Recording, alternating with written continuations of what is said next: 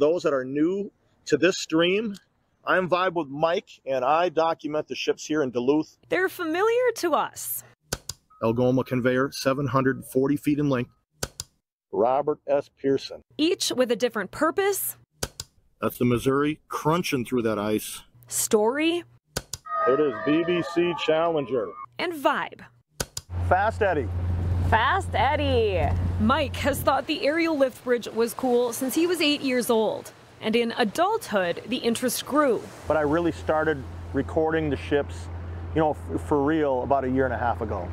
I have no connection in my family to the maritime industry or anything like that. It's just, you know, you fall in love with the hobby. You know, it's no different than someone that's doing woodworking or any other type of hobby. This is my woodworking. His hobby? Boat friends. It's a cold one out here today. Has earned him almost 40,000 YouTube subscribers. And I want to say hello to the boat friends that are in the chat. Where did boat friends come from?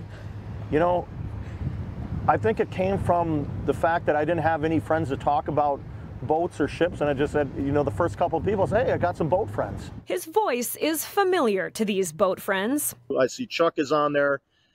Harry, how are you? And unless you run into him at the canal, he'll stay just a voice. Well, I mean, it's called Vibe with Mike, so at least you know my name is Mike. However, the channel really is not about me. It's about the ships. It's about the people that are a part of this channel, the boat friends. So you won't see his face on YouTube or here. Now, I always say it's not about me. It's about this community and the people around the world that have taken a liking to Duluth, the ships, and everything that we have here in this gem of a city. But he took us on a pontoon cruise. So the lift bridge is all the way up right now. We're getting closer to it. To see some of the ships that excite him and all the boat friends. This right here is the crown jewel of ships. If they ever come to Duluth or anywhere on the Great Lakes, this is the one they want to see, and we just happen to be here to see it. This is the longest ship on the Great Lakes. This is the Polar Tugurtha, 1,013 feet in length. The Eiffel Tower is 1,080 feet to the very top of its spire. If you took the Polar Tugurtha and put it upright, this would be almost as tall as the Eiffel Tower. So it's Eiffel Tower going through the canal, essentially.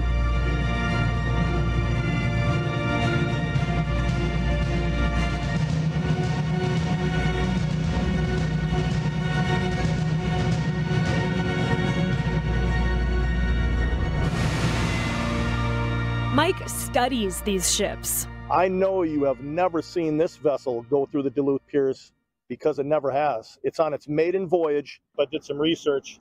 It's equipped with some low sulfur fuel engines. Their history? This right here is a beautiful old school Laker.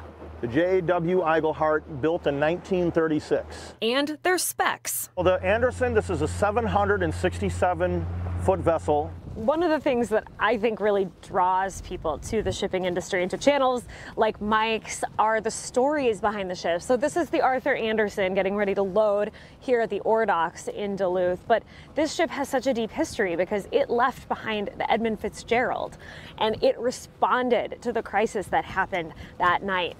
And yet here it is, still sailing the Great Lakes. Just that living piece of history right here. When you see the Arthur M. Anderson go by you in Duluth or anywhere, you do see the silhouette in your mind of the Edmund Fitzgerald that goes by at the same time. It's always going to be connected. Whether the ship has a deep history or is new to the Twin Ports, Mike is a bridge to an international community. But let me rattle off some of our boat friends from around the world that have said hi in email here in the last 2 weeks. Liam O. from Dublin, Ireland, Sophia R. from Sydney, Australia, Hiroshi T. from Tokyo, Japan, Olivia M. from Toronto, Canada, Carlos G., Mexico City, Mexico. And the list goes on. Well, I happened upon Boat Friends, Vibe with Mike. I came across Mike's channel. I thought, this is great.